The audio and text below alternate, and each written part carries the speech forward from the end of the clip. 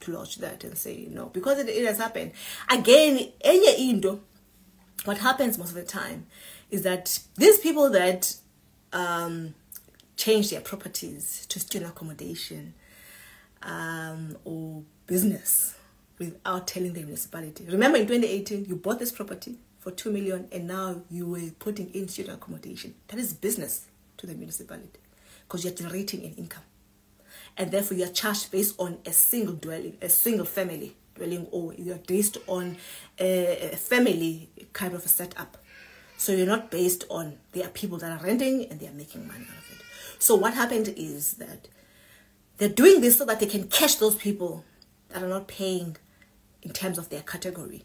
So you'll find that you've been paying a rate for 2 million house for a residential property, and you're paying, let's say you're paying 1.5 every month towards your rates.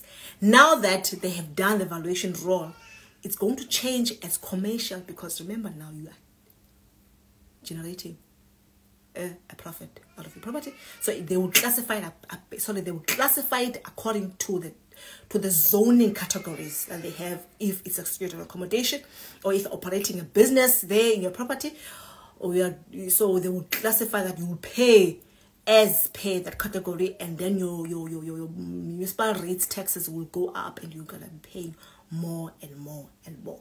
So it is crucially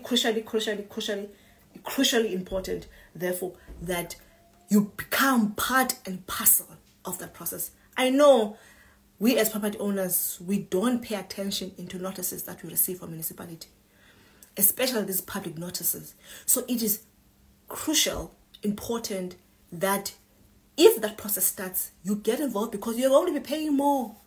I'll give you an example. There was a property that I was interested to buy, I think in Port Elizabeth, for student accommodation. It's a house, it's still used as a house.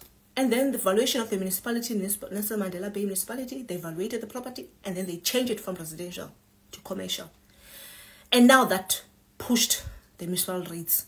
And now when I was about to actually start the process, and then the owner was like, oh, they need to, unfortunately, the property has been valued as commercial, so the rate has changed.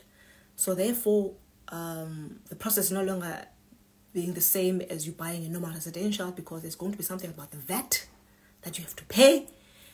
Yeah, it was, that is going to be included in the price. It was just, and now they're not happy because the municipality, they value their property high. They're still negotiating with the municipalities. I said, I don't want to get involved in this. I'm not buying a commercial, because that means it's going to make me to pay 3,000 rands on rates, whereas I still need to put students in this property, and I still have to wait, for people to fill up and then go to the institution and change this whole use. So I was like, I don't think it's worth it.